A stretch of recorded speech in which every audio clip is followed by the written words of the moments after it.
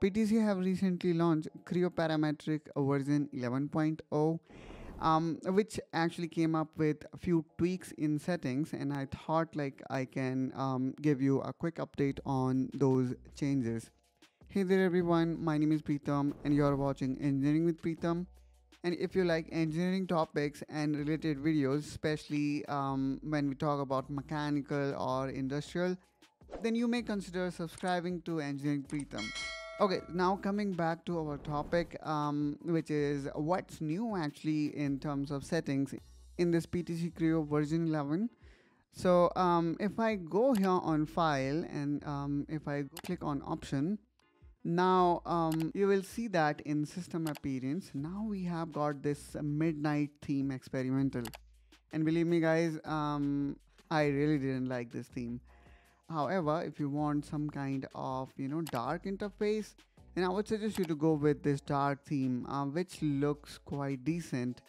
And then this graphic area only, where we generally work with our 3D model, is only dark, and I would say it is grayish dark, not complete dark.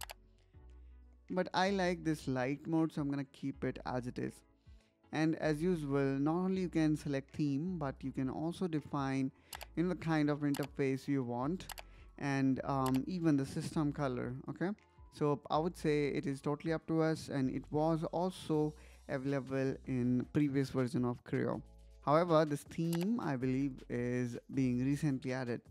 Now, just like other version, you can further customize it. Let's say you want to customize the graphics category components, for example, geometry, hidden line, and it's totally up to us, the way we want it to be.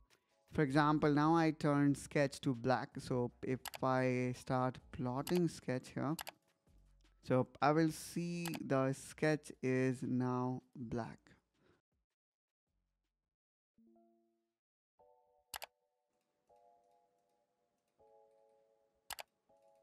And there we go. Here we can see it looked different.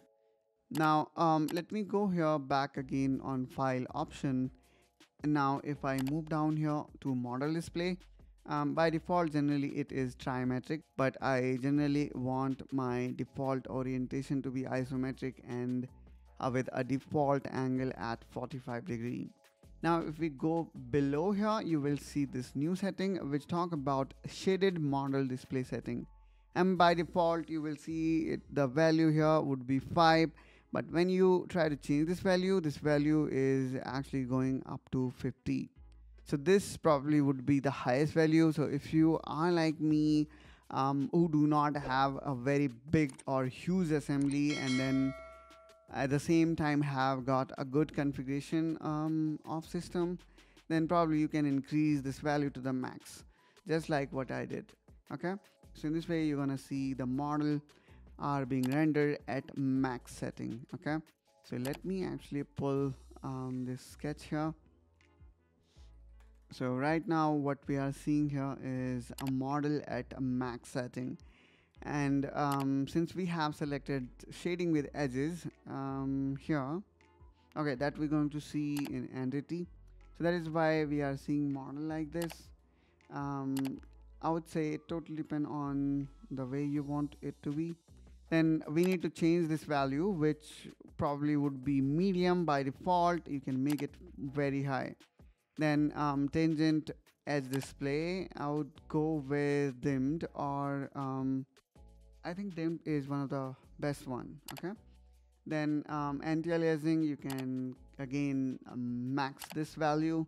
So as I said, in my particular case, there is not significantly larger or complicated model that my system may not able to handle. That's why I make it full.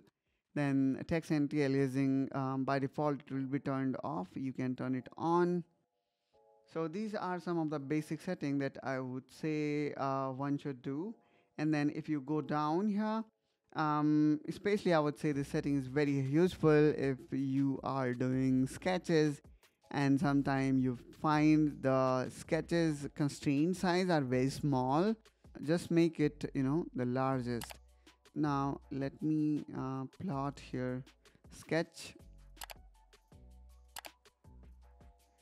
And now here I would say you will see the size of these constraint is now larger than before, and you may able to notice it easily if you have used the previous version of PTC Creo. Now again, let me go file option. Now let's go here on ribbon. I would say these are old settings that if you want to know more, then you can definitely make a comment down below, or you can also check out our previous video or older video which cover most of the settings inside PTC Creo Parametric. Now similarly here we do have got this option of selection priority, which I find is new.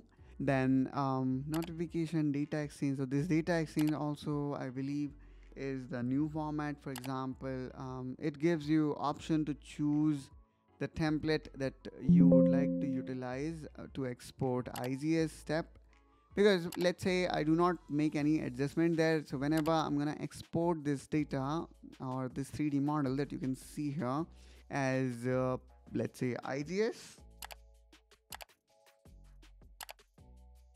you will basically not see any data plane being created. So let me again open the exported IGS here, which should be in my desktop. Now I'm gonna select this file and let's click here on import, or I'm gonna actually go to new, and now I think I should call that model, okay, which is this one. And if I hit OK, there we go. So we have just opened a model which was IGES, and here you do not see any data plane exist here. So I would say now you can have datum plane or whatsoever you want to add that in template, and from here you can choose that template. Then we do have got this update control, and then I would say typical sketcher and sheet metal setting. But in sketcher, one setting that I always want it to be turned on by default, which is sketcher startup. So in my opinion, this option should be checked by default. Okay, so these were some of updates or changes in terms of UI updation I found in PTC Creo. I thought I will also share it with my engineering Pritam family, and I hope that you liked it. If you have got any concerns or questions related to this video and the topic, please do let us know in comment down below, and I will try to respond them as soon as possible. Till then, you take care and bye bye.